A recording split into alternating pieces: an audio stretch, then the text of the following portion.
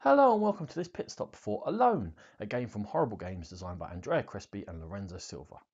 In Alone, one of the players is very much alone as the sole survivor of the crash of a spaceship, and they have found themselves on a station out in the galaxy. All of the other players, 1 to 3 more, will control the creatures on this space station, trying to prevent the Alone hero from completing at least 2 of these missions in order for them to win the game. The game is played over a rounds. Now, there's no maximum number of rounds, but once we get through 3 of them, it's going to become more difficult for the hero because all the creatures will go into nightmare mode. But on each of the rounds, the hero will take at least 8 actions with the capability of being able to spend adrenaline to take more actions on a turn, or you can use that also to heal if you wish to. When a hero takes an action, the creature players don't actually have turns of their own. They just wait for this to happen, and then they may play reaction cards from their hands. There are 4 different decks of them. You choose 2 to play with at the beginning of each game, and they'll guide you in certain directions, and we will come to that. In terms of the hero actions, they take an action and click one of these over. Basic thing they can do is to move. Now, they can move 1 sector. There's a worm in here attempting to attack us. If we do move out of a sector with a creature, it gets to get a free attack at us. Now, we move into a sector we've already been in, that's fine, no problem. If we moved into an unexplored sector, we're taking a risk there. Now, in this case, when we move in here, as we'll see in a second, there is a corridor there that happens to have one of these hybrids in it.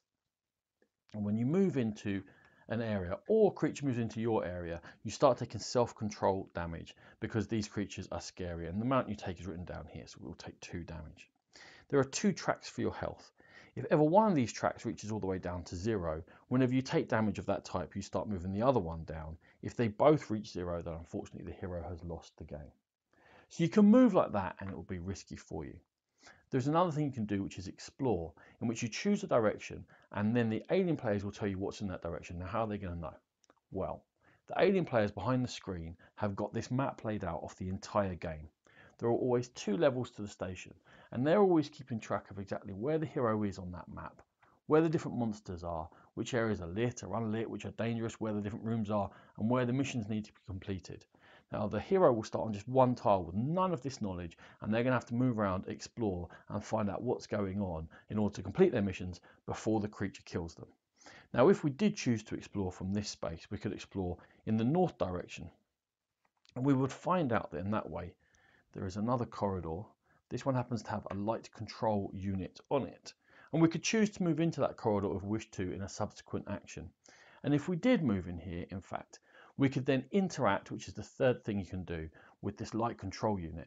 And that would turn on the light in this space and also in spaces in one of the other directions we chose. It happened to be, if we did choose to do it in this direction over to the right, we would find that there are some stairs which will lead to the other level, and when we can start making decisions about where we want to go.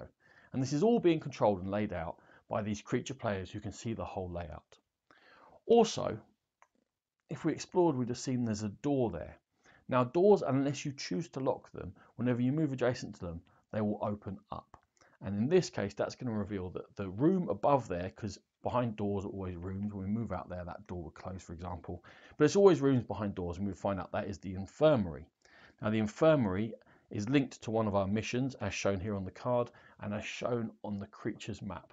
And that will be good news for us, and then we can decide whether we wish to complete that mission. In this case, when you complete a green mission, you're going to get a companion. Now, there are 4 heroes to choose from at the start of the game. You choose one, and another random one will become the companion that you can get for yourself. This is the medic who's going to help us out to some degree, as long as we get in that room and complete what we need to do. Now, I said we can turn on this lighting unit to turn on the lights. It happens to be in this scenario, and there are lots of them, it's a fire hazard, and that turn on the lights isn't automatic as it would be usually. We'd have to roll for it. And the blue ones always have some kind of hindrance to your game, and when you complete that mission, you remove the hindrance, and the green ones always have a companion you can collect. You must complete one of these 2 missions before you can move on and do the final mission, and they have all different sorts of win conditions. This one happens to be that we've decided that there's hormones in the air driving these aliens crazy to attack us, so we're going to study them. So we need to get up to this laboratory, which happens to be on the top level. Again, we don't know that yet. And then we need to do 5 interactions in there. But what we can do is collect hormones from defeated aliens to reduce the number of interactions we need to do. But the number of hormones we're carrying will mean that the alien players can move these around secretly. and then they'll be caught sign of descending upon us while we're trying to race to the laboratory against the time before they turn into nightmare mode and all the rest of that. There are lots of these different scenarios. This is a random setup. There's also a 12 scenario campaign included in the box in which you play each scenario with a specific hero and a specific setup of missions and a specific end game baddie, because you can get stuff like the Worm Queen attacking you, or maybe the treacherous Colonel. Now, we haven't gone through all the actions we can do with the hero, so let's go through those quickly. If you're in the same area as a monster, you get to fight against them. And when you fight against them, you're going to roll dice. You usually roll 2, but there are items and things you can collect by doing search actions. When you do a search action, you draw 1 item from a corridor or 3 from a room and keep them, and they're going to give you various stuff such as tracer bullets to help you fight, flamethrower, help you fight a lot and possibly light up an area if you've set light to an alien, a battery pack will help you turn on those lights, or a jetpack will help you fly moving around the place. When you fight normally though, you roll the 2 dice and you're looking to get these hits. This symbol is always a miss, and there are this symbol. Now for us as heroes, when we're in the light, that symbol will mean a hit, and if we're in the dark, it won't. For the creatures players can put these danger tokens down depending on how many cards they've played during the game, during a round. And for them, this symbol becomes a hit when you're in a danger area with them. And in fact, at the end of a turn, the creature player doesn't have to do anything. Any creatures in with you will attack you, but their stats change upon whether they're in the dark or light. In here, the worm gets to throw 3 dice and is very dangerous, but in the light, they can't attack you at all. And depending upon how human or alien they are, that will affect them more or less in the dark or the light. The last of the 6 actions you can do is to locate. When you're standing in any area, you say to the alien creature, okay, how far away is, for example, the laboratory and how far away are the stairs? And they must honestly tell you how many sectors away it is to move there in the quickest way possible. And then from there, you can possibly move around and try and triangulate what they're telling you and work out if you're getting closer to or further away from, well, let's say, the infirmary. And then you're trying to build up some sort of idea of what the map is in your head, and you can keep track down here if you wish to with these tokens. Also, when you kill creatures, the first time you're going to get 1 experience point, and the second time you'll flip that over and you'll trigger a special action for yourself, like being more effective at searches, or getting more adrenaline tokens, or re-rolling a die when attacking, or whatever it is from the different types of creatures you can fight. Now that's what the hero is going to be doing. What are the creatures going to be doing? Well, they will react to the actions of the hero. For example, if the hero moves, we could play this card face up. And that would say they are driven by madness. Move 1 cultist. Now, where's a cultist? They happen to know there's a cultist over there, just beyond this room. Can move 2 spaces. And they can move this sector in play. And these guys can move through doors as well, unless they've been blocked by the hero. Or, when the hero's fighting, we could possibly play I can hear them coming. And then that hero will have to re-roll all hits that they rolled. Or maybe it's not working as it should, and you can lead yourself up after they've done an interaction, maybe turned on the lights, and the next card that you play will be dangerous, meaning the bottom effect will take place, and that happens from card effects you've seen, or again in these danger areas that you can lay on the board. Now, how can you lay them on the board?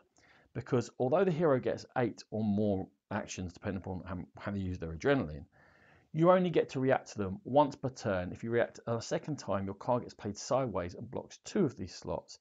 And the number of slots that you leave free at the end here is the number of danger tokens you can put into play to make the station more hazardous for the hero. So it's very much about, do you want to benefit now or benefit later? There are limits to how many monsters and how many danger tokens you can have on each level of the station. Now this deck was all about making the creatures more effective. You can get other types of decks. This one, for example, is more about manipulating the map and what's going on. In this case, when the hero loses a health, they'll have to lose an additional health. Well, in this case, it would move down there. Or maybe if they're searching for every item card that they draw, you can move creatures around 1 sector. And again, you do it secretly on here unless they come into the view of the hero. Or maybe when this hero lost self-control bowling in here with this hybrid, they could also lose another self-control if I played this card. And you can see that you're trying to manipulate, wait to see what the hero does, try and force them into doing things, and then react to it with your cards. Now, when you do move aliens around or spawn aliens away from where the hero is, you must tell them there's a noise coming from the certain direction in which that has occurred. As I said, we're going to play through the rounds. We'll get to nightmare mode when we get down here, and they'll all get tougher. And the hero's going to have to complete one of these 2 missions and this mission before the aliens can kill him in the game of Alone. This has been a Game Pit Pit Stop. For more videos like this, check out our YouTube channel. For more in-depth coverage of gaming, please find the Game Pit podcast. Thank you.